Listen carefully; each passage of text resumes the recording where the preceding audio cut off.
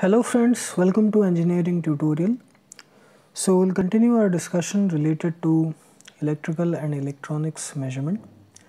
So far we have discussed about various performance parameters or performance characteristics of measurement systems, static performance parameters.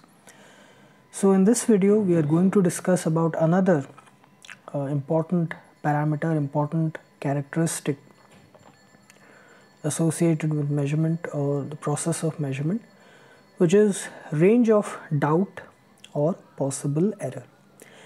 Now, if you remember, we have discussed about accuracy, precision, repeatability, reproducibility. So before watching this video, I want you to please watch all the previous videos related to the performance parameters which we have discussed, especially accuracy, precision, repeatability and reproducibility. So all of these parameters, they are related with how accurately or correctly we can measure the true value of a reading, a parameter, the measurement parameter, and how consistently can we do that. Okay, so how accurately or close to the true value we can get, that is accuracy, and how consistently we can do that, that is precision. So range of doubt or possible error, that involves a little bit of the average system. The average technique is used is that when we get a reading of a particular parameter, be it voltage, current, force, pressure, whatever we are measuring, normally what we do is that we take a lot of readings, 5 readings or 10 readings or 15 readings or 20 readings, 30 readings, like that, and then we take the average, okay, the mean of those readings, and that gives us a more or less close to the accurate value, the true value of the measurement reading. So here arithmetic mean or average comes into play, where the most probable value of the parameter which we are trying to measure is simply the average of the number of readings which is taken. Suppose we have taken n readings, n measurements of a particular reading, then what we do is simply we take the average of that. So after taking the average, normally the reading is measured or it is expressed something like this. Okay,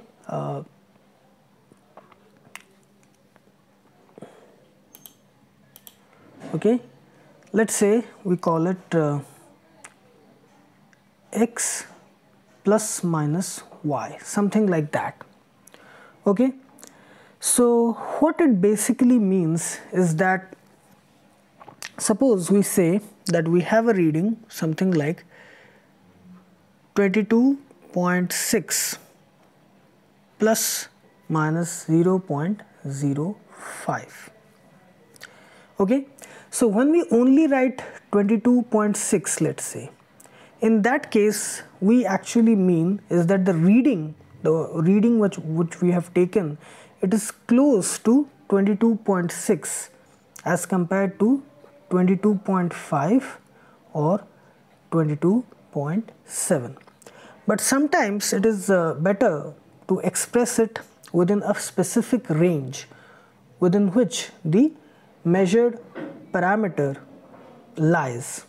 So here, by writing it in this way, we mean that the reading or the parameter, it lies in between 22.6 minus 0.05 and 22.6 plus 0.05, that is 22.55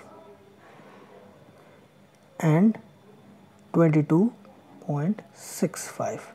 In between these two values our reading lies, the true value lies. So how do we get this plus minus thing, this plus minus y? How can we get that? So let us try to understand that with the help of a particular example. Let us say we are measuring a particular parameter and we have got the following readings. Let's say first one is, let's say, 10.03, then we have 10.10, then we have 10.11, then 10.08. Okay, 4 readings. Let us not unnecessarily complicate the whole thing. So first we'll take the average of these 4 readings, the mean. So this is 03, 10.10, 10.1, 10.08 divided by 4. Okay, so that we got as, let us do some calculations. Okay, I'm using a calculator. So it is coming 10.08 units, whatever it is. Now this is the mean, this is the average, okay, of the readings, whatever parameter we are measuring. So here now we have to figure out the maximum of these input readings and the minimum. Okay, so the maximum here is 10.11 unit and the minimum is 10.03. Okay, so now we have the maximum, the minimum and the average. Now let us calculate how much the maximum value, the difference between the maximum value and the average value. So maximum reading minus the average reading, which is 10.11 minus 10.08, which is equal to 0.03 units. Then we'll find the separation or the gap between the average and the minimum reading. I average minus I min, which is 10.08 minus 10.03, which is equal to 0.05 units. So we have got this and we have got this. So here the average error or deviation, this plus minus thing which we are talking about here, this plus minus y or this plus minus thing, that we can calculate as the average of these two, the maximum deviation from the maximum reading and the average, and then the separation between the minimum and the average reading. So simply 0.03 plus 0.05 divided by 2, okay, which is 0.08 by 2, which is 0.04. So the average error range is plus minus 0.04 taken from the average value, the mean value. Okay, so this is the fluctuation range. Okay, this. So this is how we get that. So normally all the time you will have the measurement reading expressed in terms of this, where we say that the true value or the correct value lies in between one of these two extreme points determined by this plus minus value. Okay, so this is called as the range of error or the range of doubt or possible error in measurement.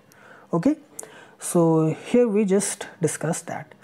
So I hope you like this video, and please subscribe my channel Engineering Tutorial for more such videos related to engineering, science and technology. Have a great day. Thank you very much.